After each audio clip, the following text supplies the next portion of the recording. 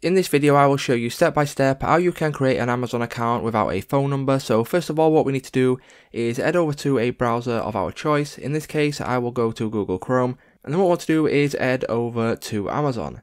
Now once we do this, we can click on sign in the top right hand corner right here. That will then bring you to this page where you can now select create an account. What you need to do is enter in your first and last name, your email address, and create a password. Once you have entered all this information right here, just simply click on verify email. Once you click on verify email, you will need to head over to your Gmail and get the OTP code that is sent to your email address. As you can see, this is what the email will look like, and you need to copy and paste that code into the previous box. So once you've entered that code into this box right here, just simply click on create your Amazon account. And then once you do this, as you can see, the Amazon account has now been created, and you can do pretty much whatever you like. You can start browsing and you can buy stuff as you would usually. So it's just that simple, guys. If this video did help you out, please leave a like on today's video, and I will see you in the next one.